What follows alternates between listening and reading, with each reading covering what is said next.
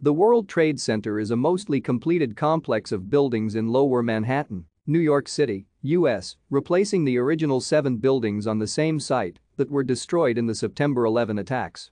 The site is being rebuilt with up to 6 new skyscrapers, 4 of which have been completed, a memorial and museum to those killed in the attacks, the elevated Liberty Park adjacent to the site, containing the St. Nicholas Greek Orthodox Church and Vehicular Security Center, and a transportation hub. The 104-story One World Trade Center, the tallest building in the Western Hemisphere, is the lead building for the new complex. The buildings are among many created by the World Trade Centers Association. The original World Trade Center comprised the Twin Towers, which opened in 1973 and were the tallest buildings in the world at the time of their completion.